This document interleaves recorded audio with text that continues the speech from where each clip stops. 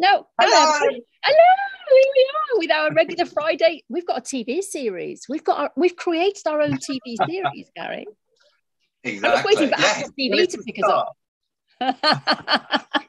So the first thing is, the most important thing is, we are live. Look, I can see it on my phone. Excellent. So the most important thing is, first of all, yes, we have the tea in place. Actually, I have a little latte again this week. What are you drinking this week, lovely Gary? Builder's tea again for me, I'm afraid. This is what I always usually have first thing in the morning. I do like lattes, but sometimes they're just a little bit too milky for me first thing. I need the boost of a strong cup of tea to get started.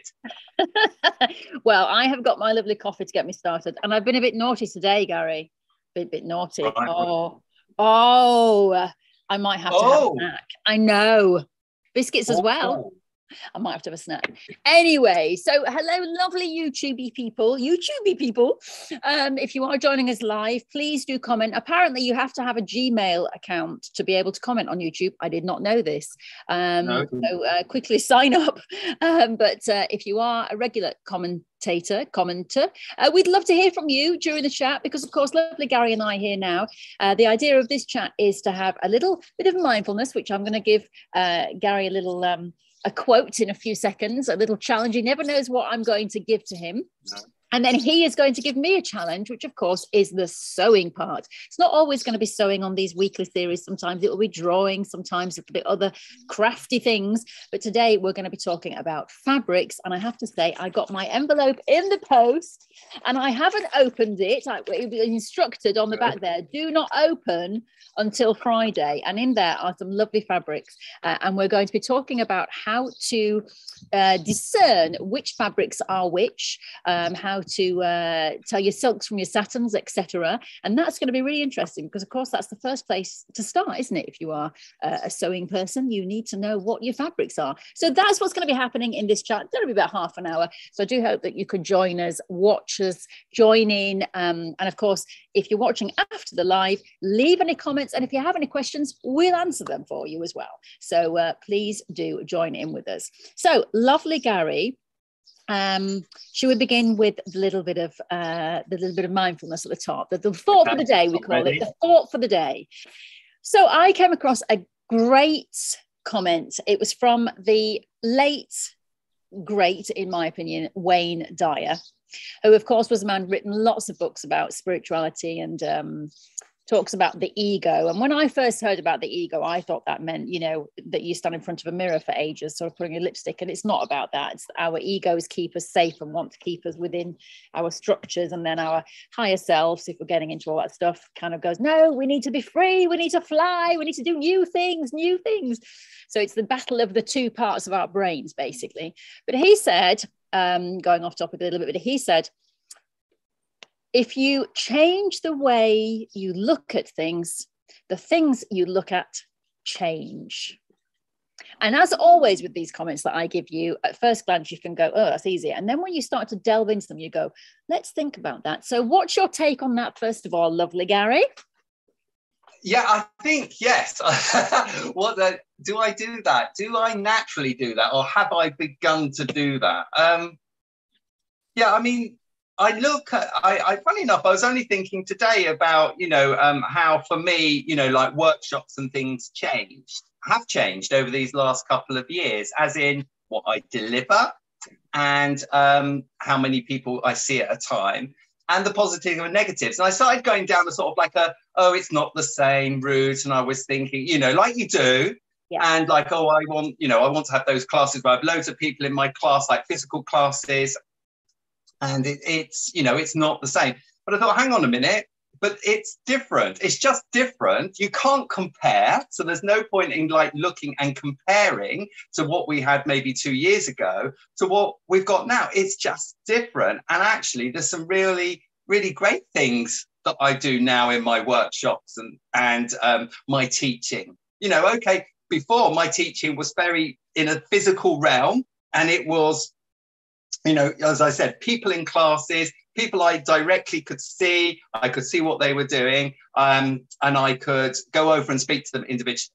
So now, when I do maybe especially like classes through now, like Zoom, it's not like that. It's just different, but the amount of people I can get to is a much wider audience. It's not like physically I've got to drive there or get there to see them.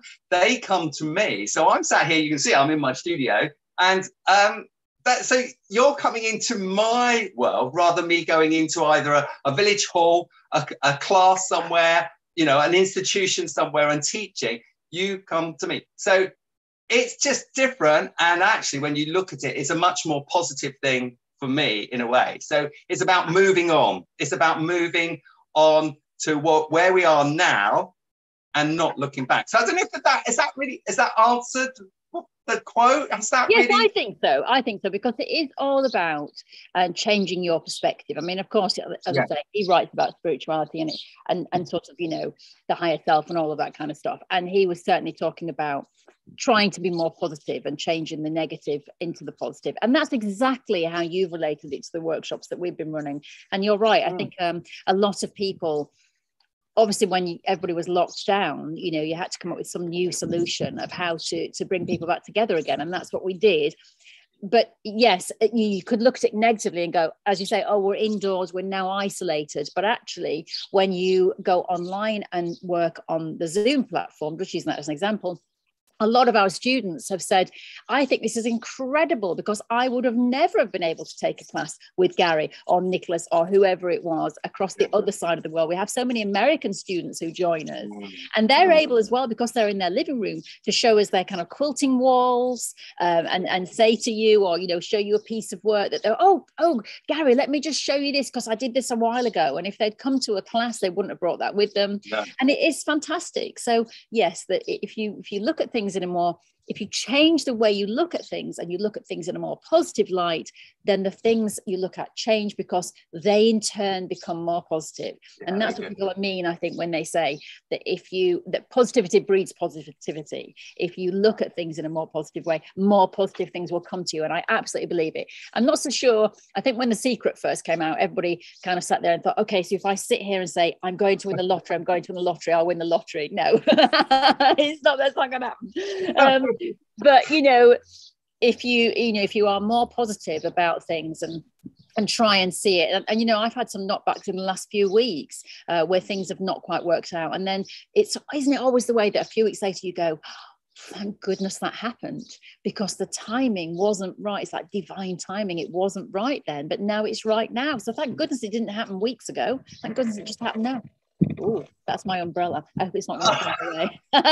It's going to bring the whole thing down. The joys of filming out on location, outdoor filming. I must actually, it's just saying about, you know, that positive thinking and about actions. So it's I think, yes, I mean, I agree, there was The Secret out, and it was about just sort of think about it and it will happen. But that was too simple. That is far too simple. Now I'll tell you, and it's about, actually, you want something to happen, okay, you can really, you know, think about it and think how you're going to be doing that thing, how it's going to all come together. But actually, you physically got to start to attempt to do it. So you've got to make some physical motion towards it. So for instance, so just things that can happen. So, and this is what happened to me this week. I must tell you this story that happened this week. You hold on to your umbrella. I'm just casually holding on to the umbrella. The winds have got up. This is it. Yeah. So what happened was, right. So I had this little group locally that's a passionate art group. Lovely, all these talented people all doing artworks, and they now and again can afford to have me to come in and just do a session with them all, and I just do a lesson with them. And that was pre-lockdown, so I went physically to them and I taught them maybe once or twice a year. And then they have their little exhibition of all their artwork, and it's fantastic. Well, they haven't been able to do that for 2 years, but some of them still come to here into my studio. I have like 3 or 4 of them come to visit me. So they sent me an invitation saying this was the first art exhibition they'd had for 2 years, or would I go? And, you know, like, we have so many things going on in our lives, and it means that, you know, I'm going to have to put that time aside. And I thought, no, I am going to go. I'm going to support them, because it is a big step to then, you know, go back to having an exhibition. You know, what would they have there? Anyway, I went along. It was a Friday evening. They were so chuffed to see me. Oh, we're so pleased you've come. And it was really nice for you to come all this way to see us.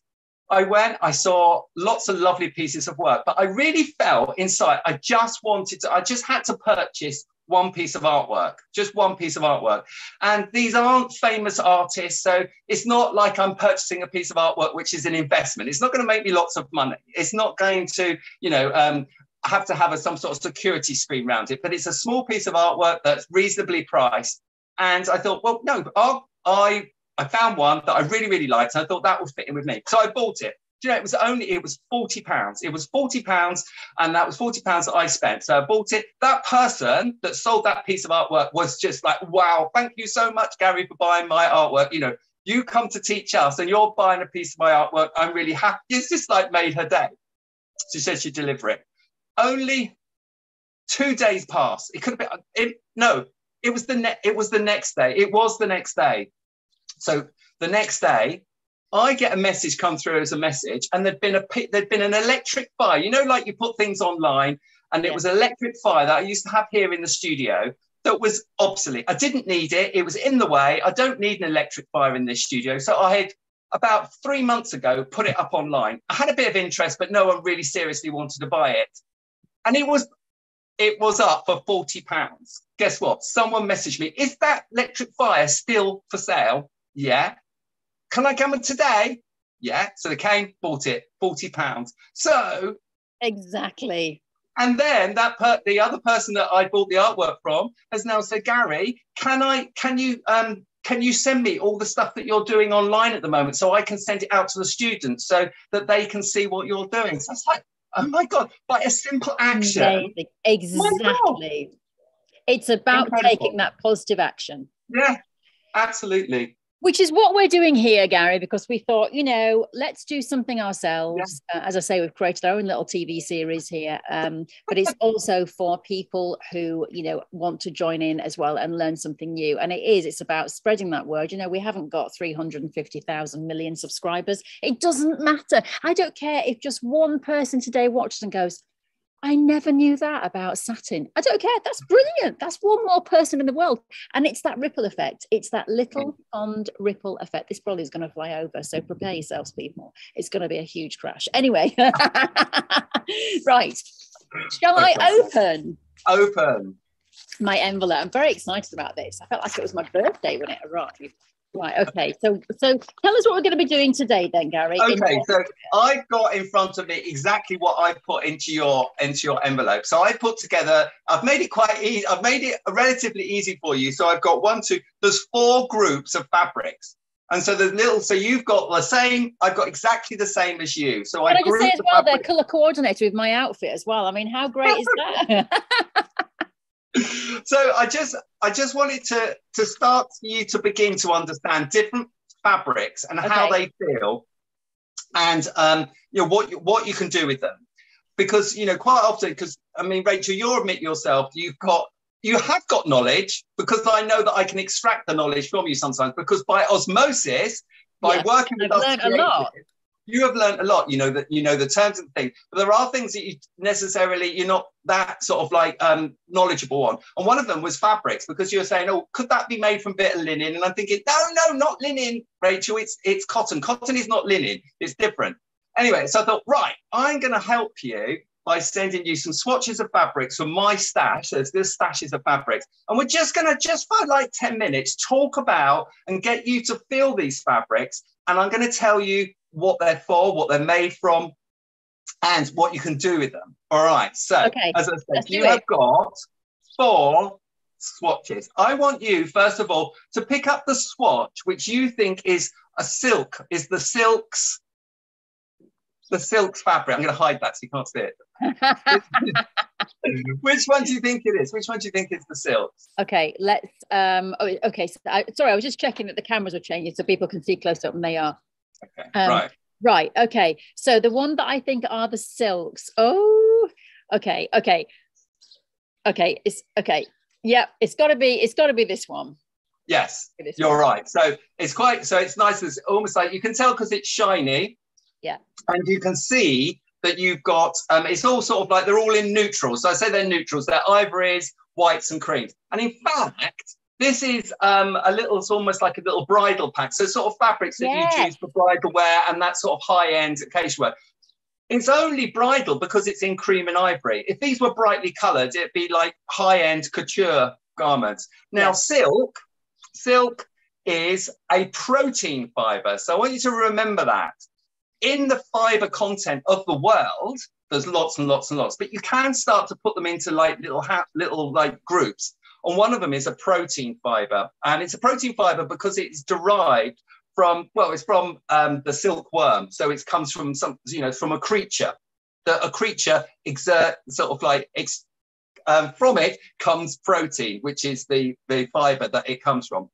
So it is protein. Now, let's just go through, because I said to you, you might say, I'm making that in silk. And I go, okay, what type of silk? So I've given you lots of different types of silk. So on my top of my pile is something very lightweight. What do you think that is on top there? What out of all the lightweight fabrics in silk can you think? One? Yes. Okay, let me just put that onto the onto speaker. There we go. Okay. Okay, so this one I think was like a sort of voile, isn't it? Like a voile, yeah. It is like a voile. But then, in fact, can you see that it's slightly, when you look in the light, it's slightly wrinkled. There's a slight wrinkle in there. Yes, there is. Yes. Okay. So at the moment, it's been like quite pressed out. But if you was to just moisten that with steam, and it will go quite wrinkled. And that is a chiffon. So that is chiffon, lovely chiffon. Okay. And you can imagine it's quite floaty. Where, if you were making that into a garment, where would you think? Do you think it would be, could you have it all over the garment? Would it be a detail on the garment? Or do you think, what do you think? No, I think it would be detail because obviously it's very see-through. So I think it would be some sort of, I mean, it might be sort of roughly, like something around the neck. I mean, obviously, I don't know, would brides wear that is that a veil? Well, it's a bit too dense for a veil. So it's not a veil, but it would be, you could have it as an overlay over a garment. So you wouldn't necessarily make the garment completely out of that because it wouldn't be structured enough and it'd be quite difficult. But you can have it as an overlay so it can be a long flowing skirt. Do you remember, now, can you picture Princess Diana getting out of that sports Mercedes with that lovely black cocktail dress on and that like a long sash? And it flew out. That was black Georgette. Beautiful. A black chiffon, black chiffon. Georgette, I just mentioned Georgette, it's very similar. Georgette just doesn't wrinkle so much. It's still sheer, but it doesn't have that slight wrinkle in it. So that is what it does. That will flow in the breeze. Lovely and ethereal. Beautiful, beautiful. Okay, let's move on. And annoy your ex-husband. That's what it does. Why not? Just put on some chiffon and annoy him. Allegedly. Underneath, what is, okay, now, I'll tell you what it is. I'll tell you, I tell you what, you describe it, look at it, and just describe it to me. Just describe the first words that come to mind for me, and I know it's not this, but it's like cheesecloth. A bit, yes. Yeah. Because there is definitely a texture to it. It's almost like, in a way as well, when if you sort of pull threads and things, it's kind of like that. But there is definitely a texture. And it's obviously thicker as well compared to that one. So in that, it is what's called a dupion silk. And it's made up of different widths of sort of like thread. So some of them are thick and some of them are fine. And it's what we call slubby. So it's like uneven. It's uneven. And you'll even see in there that there is almost like little catches. It looks like seeds sometimes. Yes. So looks like seeds caught in it. And actually that is just the cocoon that the silk is wrapped in. That's just a bit of the sort of like the less natural, the less pure part of the cocoon has got caught into the weave. But it gives it that nice natural feel for it. Now, dupion silk makes beautiful. Yes, you can use it for bridal. And in fact, going back to Princess Diana again, a lot of that, it will crunch up. Do you remember when she got out of the carriage in her bridal dress and it was scrunched up? That's what dupion silk does. It's scrunched up just like that. So it does crease up quite a lot. But it's great for, it's quite nice in bridesmaids dresses, those little nice little tiny little dresses. It's also used in interior design. So you've got quite often, especially if you think about it in color, you'll see it in lovely draped silk curtains. Obviously, you'd have to line them. But the only thing with that is, and with all silks, it's one of the most strongest fibers, but it is destroyed by sunlight. So if bright light gets onto silk, it will start to deteriorate and start to break down. Not a lot else will break down silk, but light will, and it makes it brittle and it makes it go. So quite often you'll see beautiful silk drapes at the window, but because the light has got to it, quite often they start to tear or they start to disintegrate. So there's something to remember about silk. Okay, move over. Right, next one underneath there.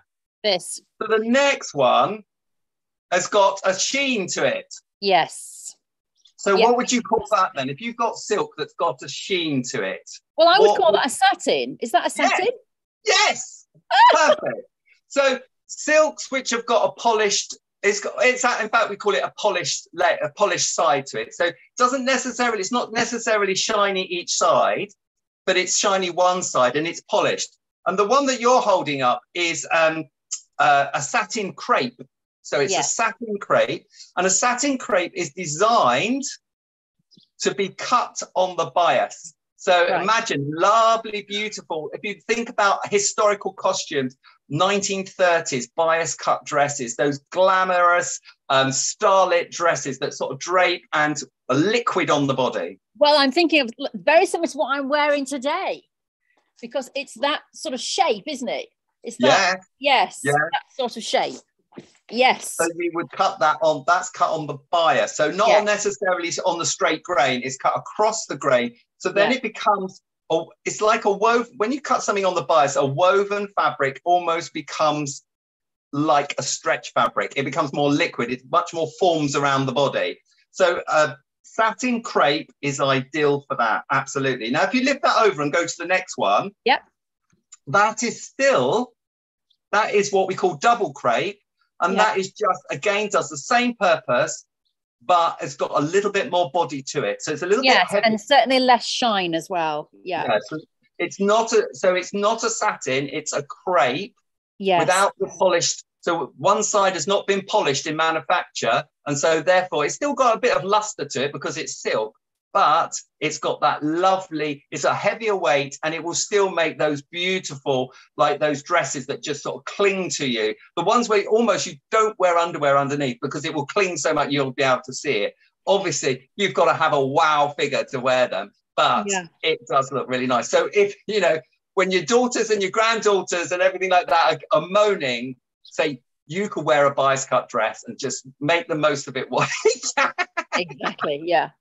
Is that more expensive? Is that a more expensive fabric then than the satin that we just showed? Because that to me feels like it would be more expensive. It looks like a more luxury fabric to me. A little bit more. I mean, it might be literally just a few dollars or a few pounds more. But in fact, you've got to think about the manufacturer. So though that has just been woven, obviously it's still been processed. But when you actually then put a satin finish on something, that has to go through more processes. So the processes to get the satin, the polish on it, is going to be more time and more processing. So again, that makes the cost come up. Okay. Right, where are we? We have got we've got two left. We've got two left. So the next one, now we're getting on to the real serious bridal, sort of like heavyweight bridal fabric. Very much so. So the next one has got, can you see it's got like almost like a grain running through it, a line running through it? Yes, very, very fine, but yes, you can. Yeah. Okay. So the clue in the name is called grosgrain silk. And again, it's a lovely weight to it. And you can have a beautiful dress made from that. I was just going to say, when I was working on the old craft channels, and they used to do this with the fabric. Now, I remember they used to go, to hear the difference in sound. Okay, so what's that about? What's that telling me? Well, that's telling you when you just like snap it like that across, you can feel the density. By doing that, you can actually hear the density of the fibers and the fabric and the quality of it as well. So if you get that nice snap, you know that it's a nice quality, a nice heavyweight fabric. So it's not fine, it's not unevenly woven or anything like that, that it's got a really nice snap to it, that it just feels nice. And, you know, I mean, it just makes me come to mind that there is that thing that we need to consider about buying fabrics online and actually going to a fabric shop to buy them. Now, personally, yes, both have got their place, and definitely one's got a convenience from shopping at home, and the other one's like, oh, I've got to go and find a fabric shop to, you know, to see the fabric. It is seeing, but also it is the touching. So when we buy fabric, we touch it and we feel it, and we can actually see what the potential is of that fabric. So there is definitely a need or a place for shops that have got fabric. The other thing you can do is when you are buying online, it might be worth you just almost considering purchasing a swatch. Because quite often they won't just give swatches away for free. You might have to purchase them. So especially with the expensive, like when you with silk fabrics, and suppliers will give you a swatch book, or you can ask for swatches of different fabrics that you've seen online or in a catalogue. Because you do, you know, if you're making quite a few, you know, pounds worth of purchase, no matter, even if it's a meter, you could be paying up to like, you know, 20 odd pounds for just a meter of this fabric. Yeah. And so therefore you need to think, is it the right type of fabric? Is the quality good? Because even though perhaps it might be described as what it is, until it gets into your hands, until you see it in front of you, you know, yes, that is what I want for what I'm making. Be that a garment, be that something for the interior, or be that for a craft project. You know, you need to be able to feel it.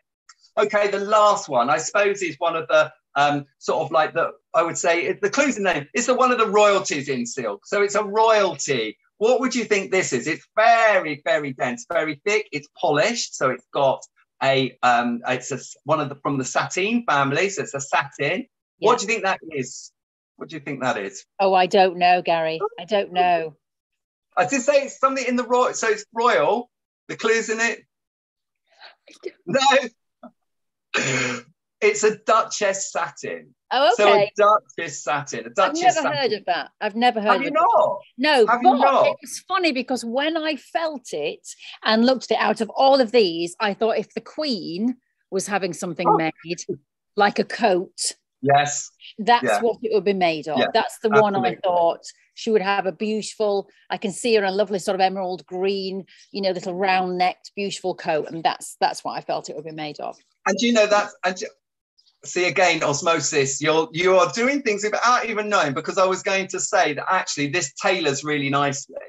So rather than looking at this type of fabric that's quite sort of like structured, it's quite dense, it's got some thickness to it as well, and it is polished. But what it does do is makes very structured garments. So it would do very well for like for tailoring, for a lady's tailoring.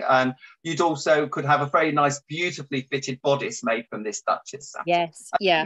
You know, and again, if you imagine that 1950s style when it went nice and nipped into the waist, that hourglass look where it went into the waist, and then the full skirt came out, you've got that massive full skirt, that would, you know, Duchess satin would be lovely, a lovely weight to it as well. Yeah, okay, that's the silk. Right, next, Rachel, let's go. Just ask you one question on that, Duchess silk. Does that crease easily, and would the creases fall out? Because you know Diana's dress, the other silk, was a bit of a nightmare. Yeah, well, I'm trying to rack my brain what Diana's dress was. I think it's what's called a taffeta. So it had the same sort of taffeta, had the same sort of quality as the dupion. So taffeta does crunch up and crease. I mean, it looks amazing when it's fresh, and it's really crunchy, and you can put volumes of the fabric in, and it's not too heavy. Yeah. Duchess satin actually would not crease as much, and it would drop out much better than some of the other silks. But again, you know, when people, I used to do, you know, obviously, you know, I was a fashion designer and did fashion design. I used to make I did some bridal, but I did a lot of occasional wear, and they would say, oh, but you know, like you say, but doesn't it crease or anything like that? And I used to say, when you're wearing one of my dresses, you're not sitting down. So you would go into a room and you would just, you know, people would see, you don't want to sit down in a beautiful dress like that. You want people to see the dress, what you're going to do. So yes, it would crease if you crunched it up and tried to get in a small carriage and tried to get to the church. What did you think about Diana's dress then, from a fashion design perspective? I was just a child. Yeah, of course. What did you know? I'm just looking if we've got any comments, by the way. Oh, hello, lovely Jan Fletcher. She says, "Oh my gosh, this is so interesting." She is loving it. Hello, lovely Jan. Right. Thank you, Janet. I mean, obviously, I was just, because I was always, even from a young boy, I was interested in fashion and design. And of course, there was that big hype up from, you know, what the Emmanuels were going to be creating this dress in, you know, together they were doing this dress and the whole hype for that. I must say, even in my younger days, I thought, it's all a little bit creased. I hope someone, and they did, they sort of rallied round her to try and get it out. But I was just, what took me, I just loved the silhouette of the dress. I mean, that was so of the time in the 80s, the very early 80s. And that sort of like a Beauty and the Beast, Cinderella, you know, they were all the, as a boy growing up that was interested in textiles and fashion, everything like that, you know, they were the sort of films and the cartoons that I would watch to inspire me to then, when I was drawing and making my little mini garments as a lad, before I then got on to bigger garments. So yeah, I loved it. And it is definitely had the wow factor. I did part of my brain thinking, oh, it's a little bit creased, that needs to get sorted out. But I was just looking at the silhouette of the garment. It's like, wow, I can't wait to get into my bedroom and start making a similar thing on one of my like little mannequins that I used to work on. So yeah. I actually went to see Diana's dress only a short while ago. Right. It was an exhibition at Kensington Palace, and I wanted to go see it because I know it's been around and I'd never seen it, and it was quite amazing when you see it in real life. But strangely, you know, that long train, they had the train out, and strangely, when you saw it on TV and it was going down all the steps and it was so long behind, and maybe it's because it was on a person, it looks like it was 25 miles long.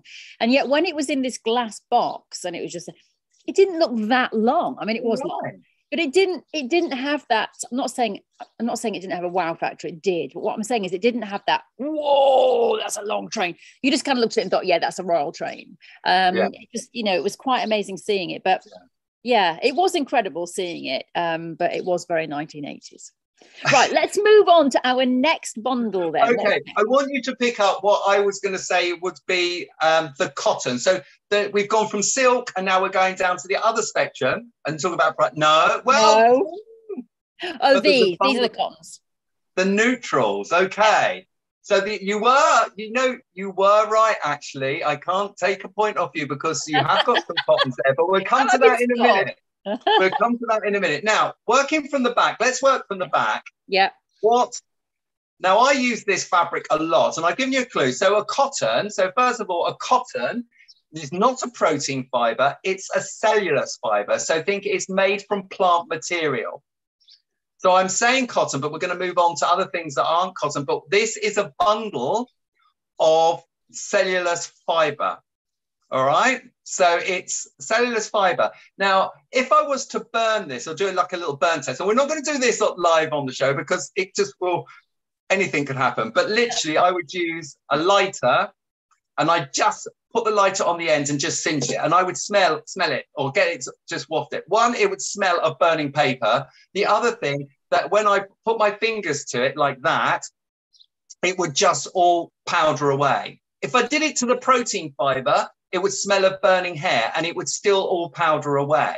So if you want to sort of like, what's protein, what's cellulose? One smells of burning hair because it's made of protein. The other smells of burning paper because it's made of plant material like wood. That's how you need to remind that. Okay, I digress.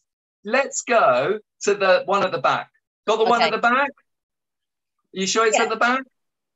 Yeah, the sort of creamy coloured one. That's it.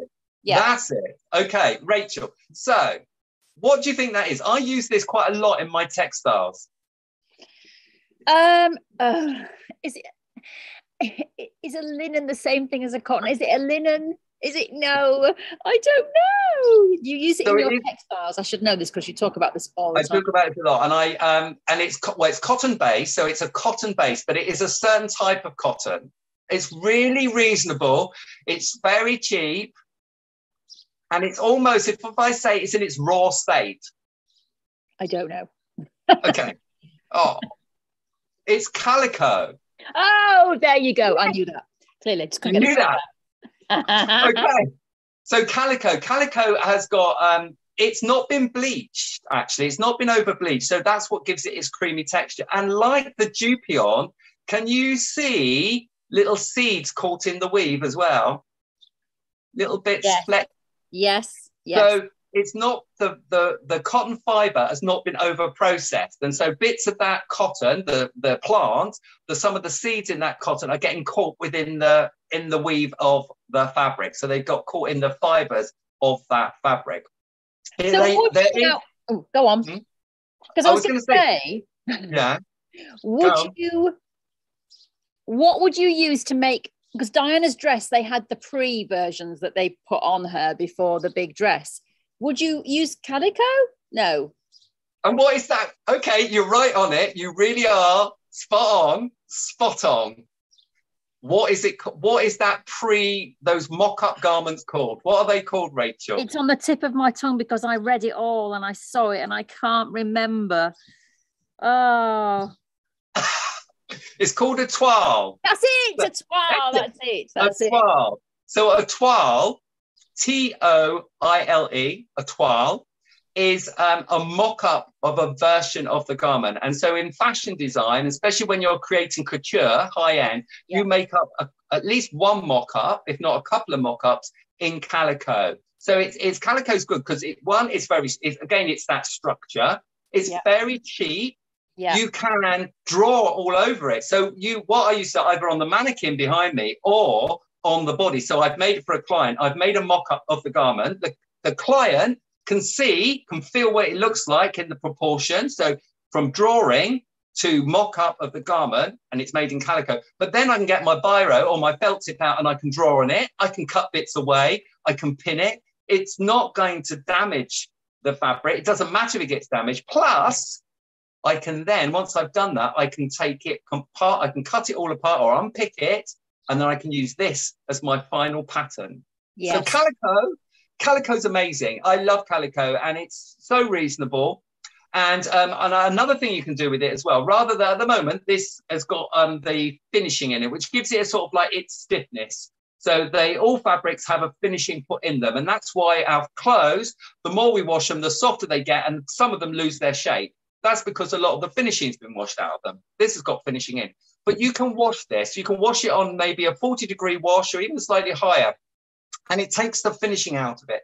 Calico then becomes very soft. You can use it for dyeing. So any of these natural fibers that I'm showing you today, you can use for natural dyeing. So you can dye it with natural pigments. You can do indigo dyeing with it. And rather than synthetic dyes, you can use this all with your natural dyes as well, as long as you've washed out the coating. So there's always a coating, a finishing within these fabrics. So you can wash this, and I've washed this, and then I can paint on it. So then I washed it, and then I paint it with dyes. I'll paint it with my ordinary paints, and it absorbs it. Rather than sitting on the top and wiping off, it actually absorbs because you've washed away that finishing. Anyway, that's calico. Okay. Calico, I think if I had to make a choice, calico is my top fabric because it's so useful. So versatile, Rachel. So versatile. Yeah. Okay. Underneath that one, what is that? Yes. I do not. Oh, now wait. No. You see, okay. I've got all these terms in my head, but I just don't I'll tell you what, the clue. I'll let you pair it with the one next to it. So the one that's like the beigey brown one, and they are the same. One's bleached. One has got like a beigey colour to it. So if you hold those up, and if you look at the weave in them, they're quite the same. Yes, they are. Well, this looks like a linen to me. Yes. It is a linen. So this is not a cotton. So this is not made from cotton like the seed, like that fluffy seed, that cotton bud seed. This is made from a plant called flax. So flax grows around the world. So linen, you'll find linen, examples of linen in Egyptian mummies through to, parts of the UK and in garments and in bedding. So beautiful linen sheets, linen bedding, but also it makes nice, cool garments.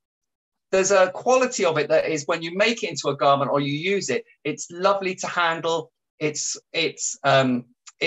cooling, that's quite often we wear a lot of linen garments in the summer, especially if you're in a very hot country. You know, you look at those pictures of those explorers in very hot tropical countries. They always wore linen because it was, you could still keep quite smart, but it was, you know, cooling. But it does crease. And really, you say, well, how do you get the creases out? Well, I would say, yeah, you could press it and everything, but as soon as you put it back on again, it creases again. Go with the creases. Go with the crease. So if something naturally wants to do something, then accept it and go with the creases. So a bit like our mindful thing, you know, that is quite a mindful practice. I want this fabric to be pressed and crisp and nice. No, its natural thing is that it wants the crease. So accept the creases, wear the creases. Yes, exactly. Yeah? Yes. So, you know, so when that's something I didn't know. So Egyptian cotton.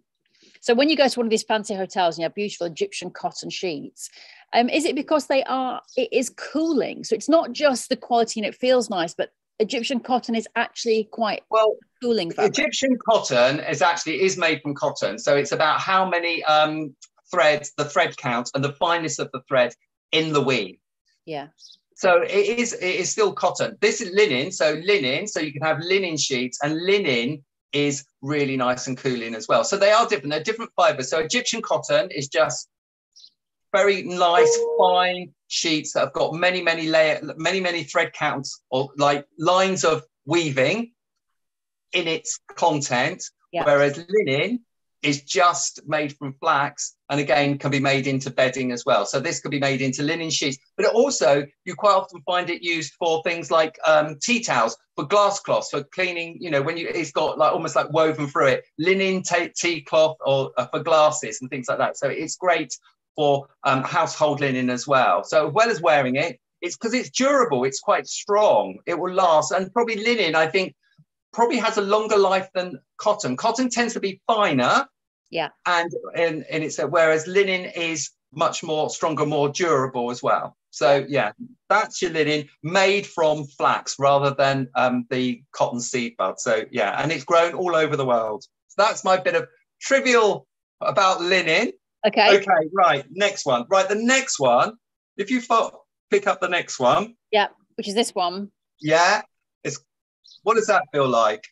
Now that's actually quite a sort of see-through fabric, isn't it? You can actually see through it. So if you're looking at garments with that, I don't think that would be a great one to make a garment out of, because you can see through it.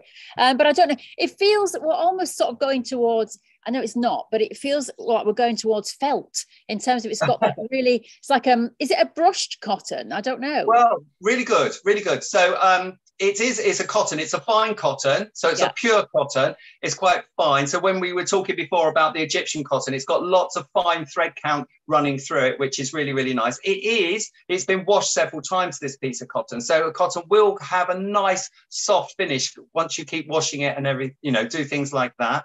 And yes, you can get a version which is slightly denser, which would be a brushed cotton. So yes, you can get brushed cotton, which again is a finishing process on the top of the fibre. So on top of the woven fabric, it's then agitated with almost like a wire brush to brush up those top fibres. And then that becomes a brushed cotton, which is really nice. And of course, because you've brought the fibres up, a bit like the hairs on, well, probably my arm, when I'm cold, my hairs come up. So it's trapping air. So brushed cotton is nice and cozy because it actually traps more hair into the fibre, so it's bringing hair. So it's nice on brushed cotton sheets in the winter or pajamas and things like that, because it's nice and cozy and it keeps you more slightly warm, just because they brushed all the fibres up and it's trapping air into it like that.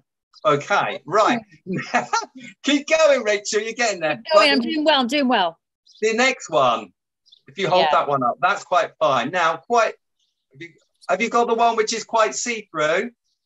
The one that we just talked about. There's that one, and then the next one. That's it. Yes. Hang on. Oh, that one. Yeah. Yes. Oh, right. Okay. Yes. Okay. Now you can see the weave in there, can't you? Yes. Now this could be used in food manufacture. What do you think it is? Oh, well, it's like a cheesecloth. Yay! So it's like cheesecloth muslin. So it's a muslin. Yes, so again.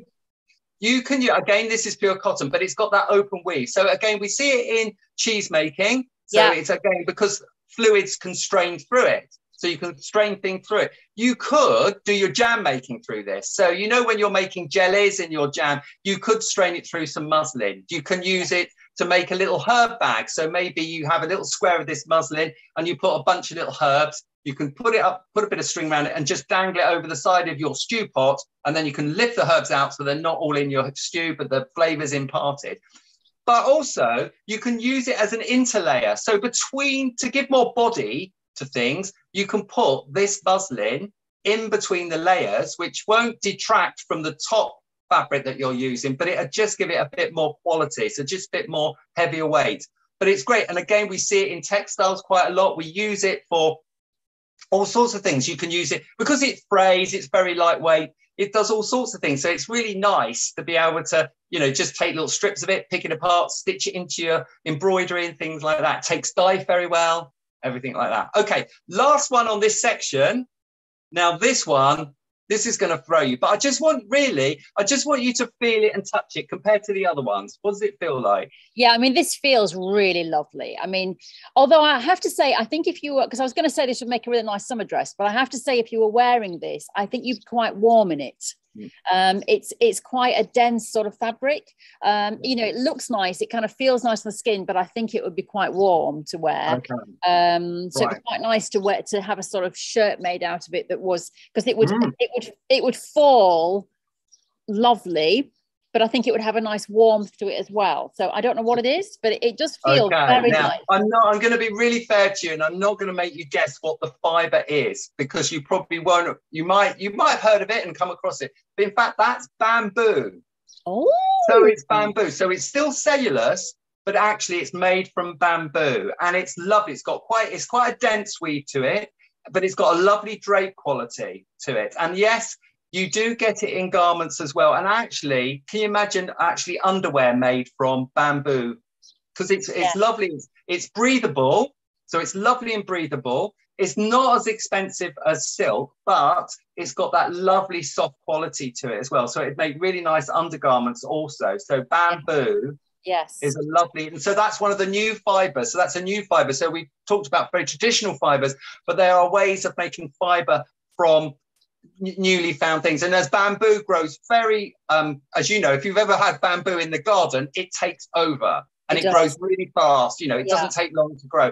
And so it's plentiful, it's quick to grow. And then that fiber content of bamboo can be made into a thread. So that's how we get them. So that's all your cellulose fibers there. Do they use that in bedding as well, the bamboo sheet? I think from my shopping TV days, I'm sure there was a bedding company that were using bamboo. Yeah, absolutely. So again, and it's lovely, and that softness of it. So you're sort of making that, it's not a compromise, but it's on par with having like lovely satin or silk sheets to then having bamboo sheets. But it's lovely and breathable, and it's it's relatively affordable. Okay, I want you to pick up not the coloured one now. I still want you to go to one more, which we haven't covered. So one more section. That's it. Okay, Rachel. So what's that then? It must be got easy. Okay. Well, these look like tweeds to me. Yes. So what family would we put those under then? So what would they be? Oh, I really don't know. So they're walls. You're the walls, of course. Walls. Of course. And would it be, so if they're another grouping, would you say wool is going to be a cellulose fibre or a protein fibre? Oh, I'm going to go with protein. Yes! Protein. Because wool is the hair of the sheep, isn't it? Yes. It's the hair of the sheep. So when you burn this, the test, is it wool? Is it pure wool? It will smell of burning hair. And it will go, and in fact, on the edges, when it burns, it'll have like little crusty little nuggets. They're going little crusty nuggets. So you can just crunch them. But I'm being very technical here. You can crunch them between your fingers and it would disintegrate. So they just disintegrate. So they're not hard, solid lumps. They disintegrate. So at the back, we've got your basic. What is at the back there? Now, something we don't necessarily see very often now. Yeah, I don't know, but it feels lovely. Okay, so you've actually picked up the second to the back one. Have I? So, have No, you? it's on the back. Oh, no. The back. I might have mixed them up. Right. So you've got a wool blanket. Yes. Yes, that's the wool blanket. This one. Yeah, one is a wool blanket. The other one next to it is a mixture of wool and cashmere. Oh, lovely. So really soft. So, you know, if you put the wool blanket to your face, it's a little bit scratchy and you wouldn't really want to be wearing it. I mean, a lot of people don't like wool next to their skin, but you've got wool and cashmere there. So that one is the wool and cashmere. Yes. Yes, because that's the one I said feels lovely and I'd like something made out of it. Of course I would. Of course I would, Gary. Of course I'd want a cashmere jumper. But I have bought cashmere jumpers when they're usually in the sale, and they are fabulous. If you take care of them, they last forever and they feel divine and they don't, you know, make you hot and sweaty. They're really lovely. So yes, that's a wool mixed cashmere. Yeah. And as you say that, yes, that's quite scratchy. Yes, blanket. No, we don't have blankets. So you don't see blankets that often. You know, all of us, I can remember having blankets on my bed and an eider down and sheets and things like that. We now have duvets. But what's like, if you ever come across old blankets, they're lovely because in fact, you can use these old blankets as interlining in your quilts. So if you don't want to use a wadding or a synthetic wadding, the blanket is a lovely substitute for that sort of a warm interlining to put in between your quilts. So it is something to consider. And so funnily enough, I've just had a delivery of 4 vintage blankets, beautifully washed, and they're in my stash because I'll be using blankets for something because it's just something you can't get hold of anymore and they're really, really useful. Yeah. Okay. The next 2 are what I call suiting fabrics. Yes. Okay. So, and again, you said it at the beginning, you said tweeds. So tweeds, lovely tweeds. So one's quite a heavyweight tweed and the other one is much more of a softer, lighter weight fabric. So we've got 2 different seasons here or 2 different where we could wear these wools. One could be an outer garment, one could be under that garment. So as a lightweight suit or a summer weight suit. Well, going back to the royal connection, and we are talking about Charles and Diana quite a lot here, but do you remember their honeymoon when they were in Edinburgh or wherever it was? No, they were in the hills somewhere, and she didn't look very happy. But if you think about I know, but if you think about their outfits, this is what we're talking about here, because and when you talk about 2 different uses, I mean, I would say that Charles would have had his suit, you know, or his kilt or his jacket, whatever he had on. That's quite a thick, heavy, manly texture. Whereas if she was going to have something made out of the tweeds, she would be going with something like that because it's softer and drapier and just nice. Yeah. So yes, you can see the difference there. And in fact, in the softer one, you've got a little bit of cashmere in there. You can feel the cashmere. You can feel it. Yeah, you can feel it definitely. Yeah, and it's a much more finer wool. I mean, if you're talking technical different wools, you get more of a rougher type of wool strand. So that's the individual hair. So it's thicker and it's rougher. And then you get much more finer strands. So they become much more towards what we call the worsted wool. So they're much more finer wool to be able to be made into much more finer fabrics for dresses, for lovely lighter weight garments, rather than more your heavier weight ones, which are much more your traditional heavier weight wools, which make great outer garments. And also, you know, things like, like kilts and things like that. So it would be a variation of a type of tweed, but it's just it's a different weave and everything like that. But no, so they're your wools. So that's all about wool. And again, is it a cellulose fiber? No, it's a protein.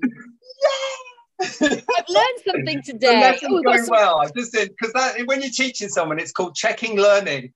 Yes, and Lisa Malone has joined us. Hello, lovely Lisa Malone. Oh, Lisa. One of our regular Crafty Monkeys, loves Gary's classes, and Lisa has just said there, this is like a science test. I am loving it. I know, it's fabulous. I just didn't realise I was going to learn so much. Lisa, I haven't got my Bunsen burner with me, but I've got a lighter. Is that... I'm not even going to go there because you know what will happen? I'll set my hair on fire, my dress will be on fire, the brolly will go off, it'll be a disaster. Right, we've got 3 more left. 3 more. You got your final. So this is going to be about, this is about fibre. But it's about what I wanted to talk to you about this. I want you to describe to me. I just said, did I get you to describe it? I want you to describe the print. So the print, when we look at prints on, on fabrics, the fiber content. Now you should be able to tell me the fiber. What is it printed on, Rachel? Okay, well, that's a cotton. Yes, perfect. It's a cotton, and most likely it's going to be a cotton, though it could be a polycotton, and I'll talk about that in a minute. The print on it, the little sheep, the little sheep and lambs all over it. Can you tell me a bit about the print? Is the print linear? Is it all over the place? And can you wear that in any direction? Woo! If you're going to put it on the body or put it in the face. Let me look at the comments and see if anybody's telling me. No, I know. By the way, Lisa has said, good morning. And those are the days when they let kids play with gas and naked flames. Yes, in science labs. Remember those days. So, okay. So I think this print is not directional. I think it is. So does that mean linear then? When it's not directional, it's linear. It just means it's completely even across, across the whole thing, which means, yes, I could wear this absolutely any way that I wanted. So I'm presuming that is an easier fabric to work with as a dressmaker. Yeah, which is like this fabric I'm wearing here. And also in your quilts as well. So it's called it's a multi-directional print. So it's not in blocks, it's not in lines, it's not facing up one way, which means if you're going to put it in something, be that on the body or in the space or on the textile in the interior, you've got to think which way up it's going to go, because someone's going to say, that's upside down. You've got a multi-directional print, when you see it, when you think, I can turn it corner to corner, side to side, and it works, that's a multi-directional print. And that's probably one of the most useful prints you can have in your stash because it is so versatile. Now, the print, again, we can talk about scale. This is a small scale print. So it's quite small. I mean, you could go smaller than this.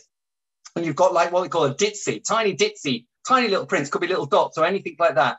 But that's small. So again, we can talk about it's quite a small scale, which like even on your blouse that you're wearing or your top of your dress that you're wearing now is a small scale print of a little it's like a small animal print that's been like miniaturized, hasn't it? So it's almost like miniaturized print. But again, then we can have larger scale. So we can still have a multi-directional print, but it can be in a larger scale. So we can talk about scale. We've got multi-directional, we've got lines, grids, things like that in our prints. Just remember when you look in your stash, think, that's a multi-directional, or that is in the lines or something like that. Okay, the last two bits in there. What do we call these things? What do we call them when it's just one colour? What are they, Rachel? They are. Well, it's just when it's just one colour. It's just a block of colour. It's a colour block. It's yeah. It's just a block of colour. Just block. It's block colour, or what we call solids. Solids. So solids. These words are all in the back of my head. I just couldn't bring them forward. Solids. And it's like a whole, in textiles, it's like you need a dictionary and like this, like vast knowledge. These, block colours, solids, things like that. So, and bold colours, accent colours, things like that. One of these, they're cottons, but one of them's a polycotton. Which one's the polycotton, Rachel? How would you tell? This is the final, I promise you, this is the final little question I'm going to ask you. Okay, I'm gonna go with the red is the polycotton. It's not, is it? No! Oh, you've lost £1 million. I'm going to have to keep going on YouTube then if I've lost £1 million. I was having jets waiting and everything to take me. Just when you were doing so well and you got all that score, and then suddenly at the end, what a shame. No, and do you know, I can't blame, because it is so difficult to tell. Very difficult to tell. Sometimes on the handling quality, you can tell which one's polyester and which one's cotton.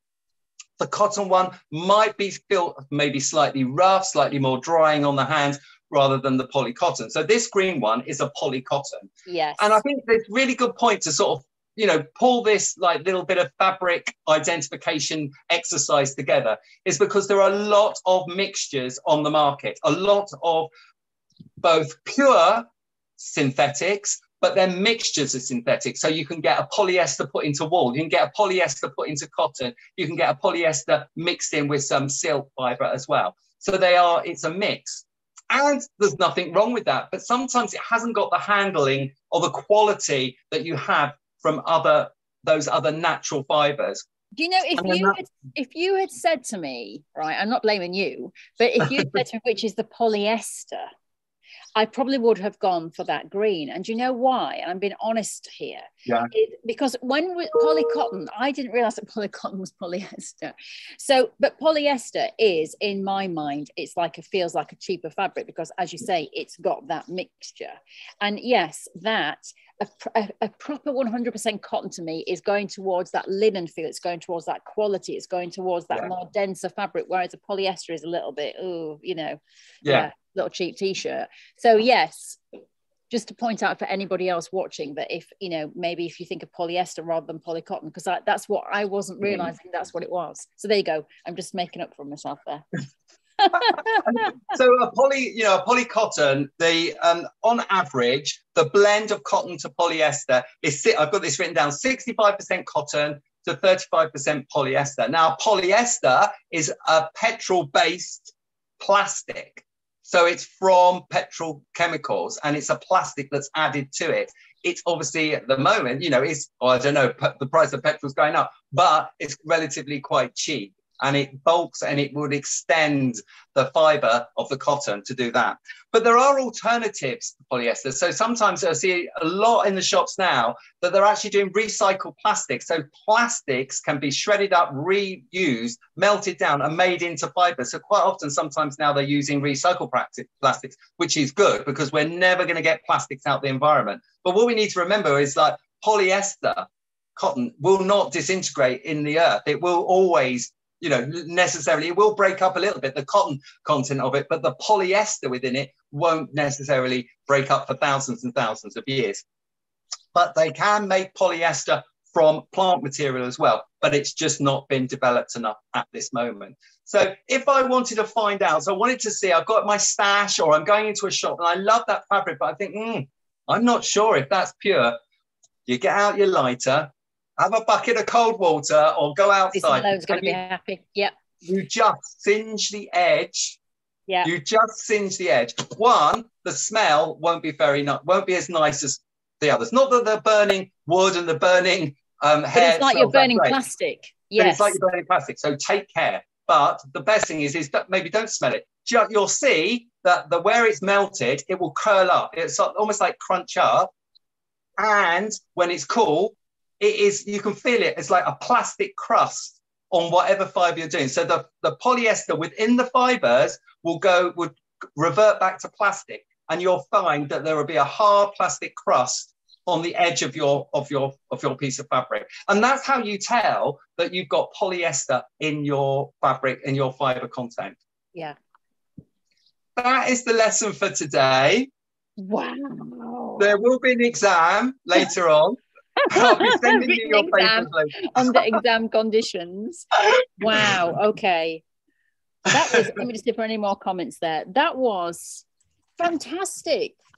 That was so good. I'm gonna have to get a biscuit now. I'm gonna have to get a biscuit. I'm exhausted. You're gonna have to recharge after that because that was quite full on. That was just that was like a whistle stop tour of some fiber content and how you tell and all the things that it can do. I mean, obviously out there there's 101 fibers and fabrics and things that we can get involved in. But if we have a little bit of knowledge, it will inform other things as well. So hopefully, if not you, hopefully all those viewers that come in and watch this, if not now, maybe later, or refer back to it later, because it's something you can just watch that again, because then it'll go in, because I've just given out loads of stuff.